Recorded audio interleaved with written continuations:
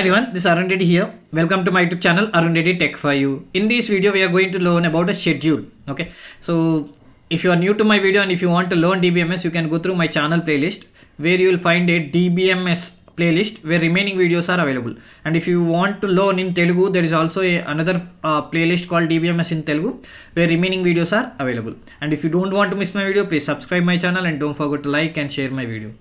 So let us move to our topic. Okay, so coming to our topic, schedule. So we know generally when in our daily life we have a lot of plannings and schedules, right? Timetables, right? So schedule, here we are planning in a proper timings and means giving proper timings. Okay, so as we know, the transactions are set of instructions and these instructions perform operations on database. So suppose if I want to withdraw money, there are a lot of set of instructions and operations will be performed, right, to withdraw money. For example, putting card, selecting the language, selecting the saving account. Okay, so all these are what you say operations. Now when you perform a transaction, they have multiple operations. For suppose you are performing multiple transactions. What happens when multiple transaction runs concurrently? Then there need to be a sequence in which operation performed. See, the operation now should perform sequentially. Otherwise, what happens? Because at a time only one operation can be performed on the database. So one operation can be performed. If multiple operation try to perform, what happens? There will be a inconsistent data, right? So this sequence of operations is known as schedule. Now if these operations are performing in the sequence, then it is called as schedule, right? Now schedule, again I can show you a simple example. For example, a train arrives on a platform. Okay, see, there are only two platforms but there are multiple trains, so all the trains cannot come at the time, right? So a two-way platform. So what we'll do, we will just arrange them different slots, different time, so that one comes, after that another can come on the platform. So one come and go, after that other one, so there will be no collision, right? Okay, same way we are performing schedule on the database, right? Now these schedule are divided in two types: serial schedule, non-serial schedule. Okay, so serial schedule, non-serial means parallel. Okay, for example, you can pay electricity bill, okay, in the electric office or online. For example, if you want to pay electricity bill in the office, what you'll do, you'll go and stand in the queue, right? And one person will pay, after that another person will pay, right? Until one transaction complete, other transaction will not occur. That's called serial. But what happens if you are paying online? Suppose you are paying with a phone pay or something, you will just pay at a time. Multiple people will pay at a time. So now here the transactions are happening at a time, parallel or concurrently, right? Now see what happens in the serial schedule. Read, write.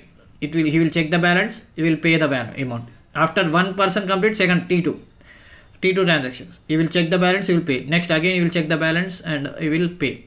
Not balance, sorry, check the bill and pay, right? So but what happened in online at a time? See, they are not in order. After one, here nobody is waiting for another person, right? So you can say 1 2, they are in these two steps. T2 is waiting for T1 to complete. After see T3, 4 steps it is waiting for the T2 complete. After fourth step, T2 has completed, then fifth step taken by the T3. But here at a time everybody was paying online electric bill, right? Okay, now once again, schedules are two types: serial schedule, non-serial schedule. Just now we have seen the example, right? Now let us see serial schedule. What is serial schedule? As the name say, all the transactions execute serially, one after the another. See, in serial schedule, a transaction does not start executing until the current running transaction finish execution. So what you are saying, until one transaction complete, another transaction cannot be started. For example, somebody is paying a bill. A person is paying. If you went to a mart, okay, you went to a D-mart or some shop, some shopping mall.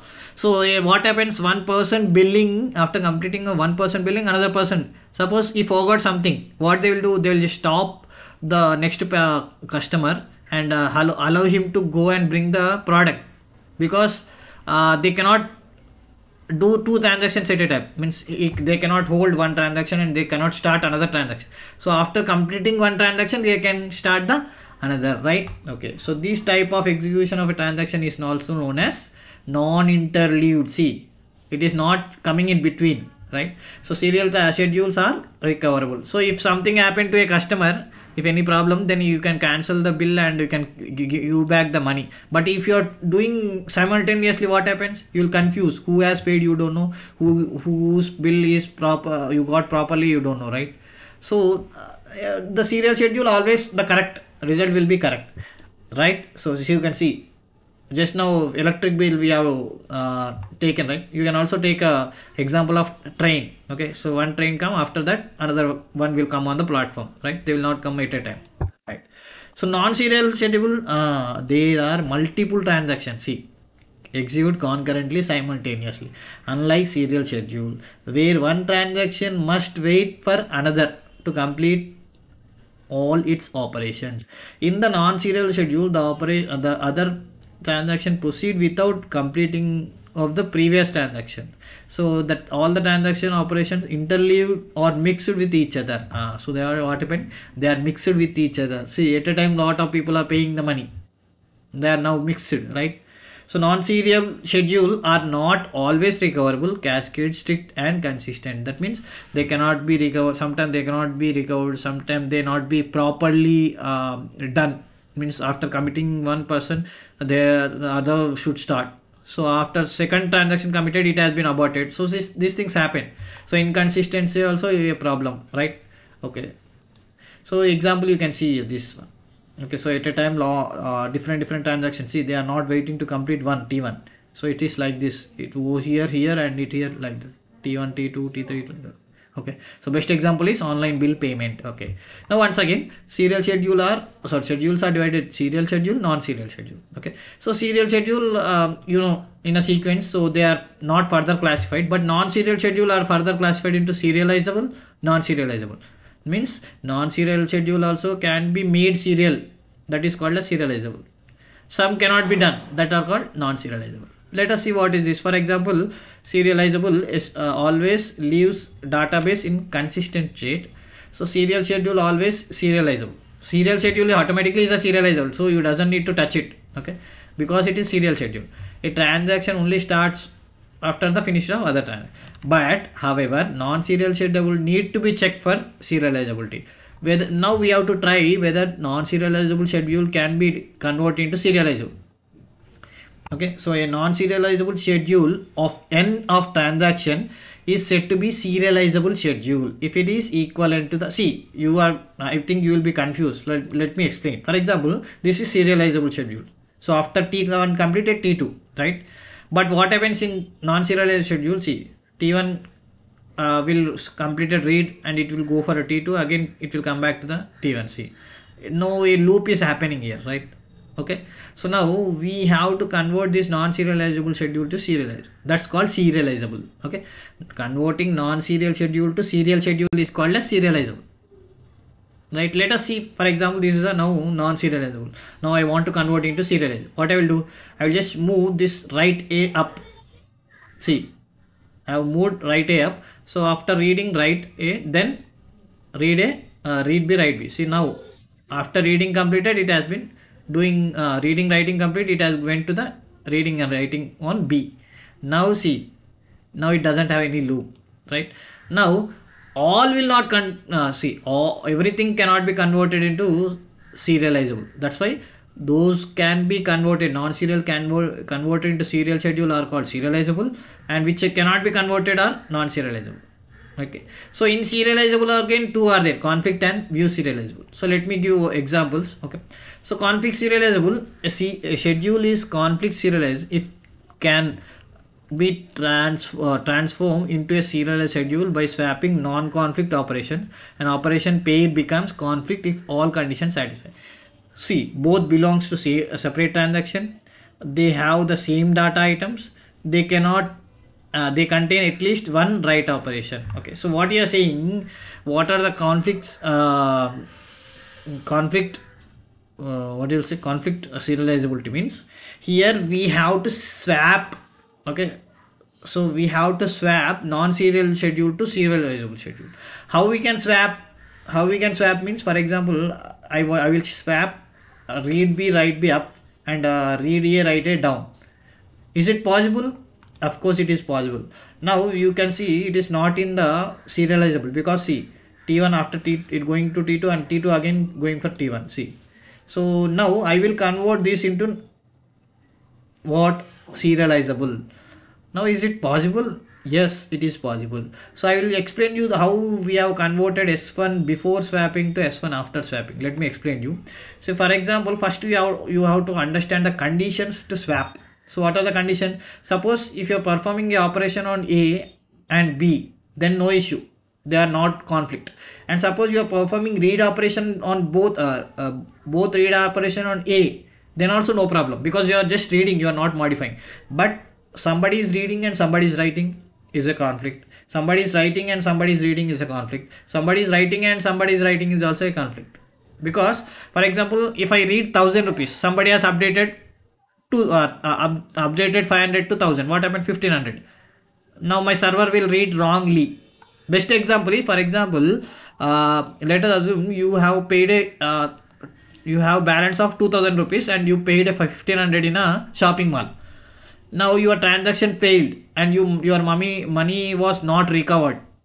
Okay, you have waited for 2 minutes, you got a message that your money has rebacked. Then again you tried. This time it is showing low balance. Why? You got the message, but your online banking didn't read the message that it has rewritten and it has updated. So what happens? Before writing happened, it is reading. So that still it is showing as low balance. Again, if after 5 minutes you have tried, means then it will be success, right?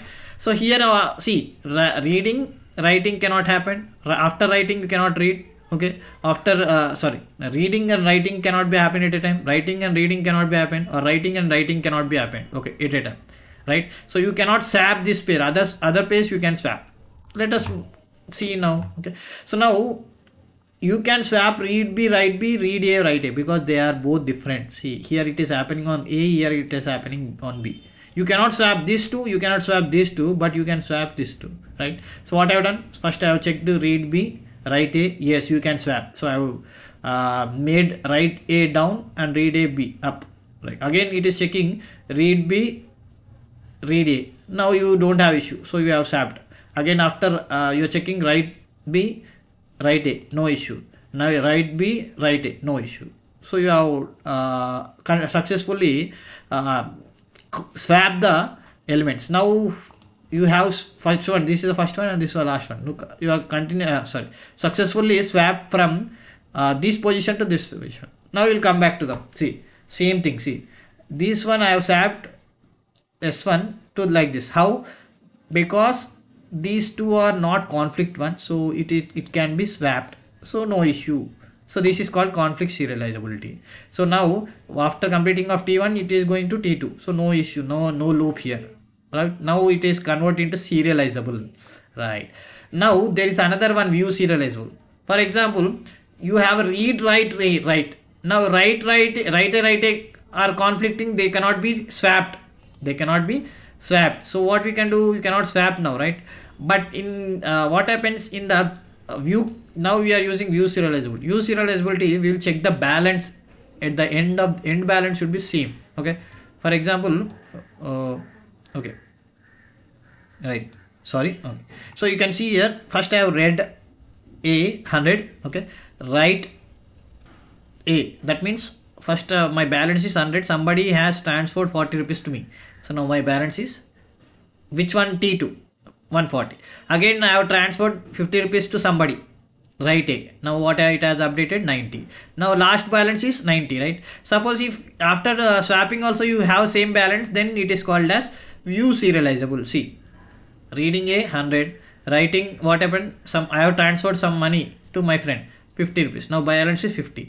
Again somebody has transferred me 40 rupees. Now it has been 90. So here it is 90, here it is 90. So no issue. So this kind of situation is called view serializability, right? Now this non-serial schedule which can be converted into serial schedule are not serializable. Suppose they are not unable, means we cannot do it, we cannot make serial schedule, then it is called as non-serializable. Again, these non-serializable schedule are divided into recoverable and non-recoverable schedule. So let us move. Right. So non-serializable schedule, serializable in DBMS. So there are again two. Okay, what are there? First of all, this cannot be converted into serializable. That is called non-serializable schedule. Okay, so they are recoverable and non-recoverable. Recoverable, what happens? See, recoverable schedule is recoverable if each transaction commit only after all transactions from which it has been read is committed. For example, you can see here we are committing. For example, here it has read as 1000 and I have added 500 rupees. Now my balance is 1500. Again, it has read as 1500. So it has removed 500. Okay, so or it has added more 500. Now instead of 1500, my balance is 2000 here, right? So before committing, means before saving the balance to the server, what happens? The T1 transaction is aborted. That means this 500 transaction is cancelled. So before committing, we have done, so we can recover the 500. Okay, suppose if abort has not happened, I have committed. Now the balance will be 2000. That means 500 which has been cancelled will not be shown in the database. So then it is inconsistent, right? But recoverable schedule, before commit it has happened, so it can read, so and it can recover. Okay, but non-recoverable, what happens? See, it has been committed and here no result. It is neither showing commit nor aborted. Suppose it has been aborted after committed. No, you cannot recover. Right. So once again, let us see what is this schedule. Schedule means a timetable or operations, sequence of operation we can say. And if the operations are in a order, okay, so in a serial order, after one after another, then it is called serial. Suppose they are in a parallel or non-serial, then it is called non-serial. And this non-serializable schedule, if you can convert into serial schedule, then it is called as serializable. In a serializable, we have conflict serializable and view serializable. If suppose you cannot convert into serial, then it is called non-serializable. And in non-serializable, recoverable and non-recoverable. Recoverable because all the transactions happen after, before committed, it can be recoverable. Here what happens after committed, you cannot uncommit, right? Okay, so that it cannot be recovered. Right. So friends, I hope you have liked this video. If you understood the video and if you like the video, please do like and subscribe and don't forget to share the video. Thank you.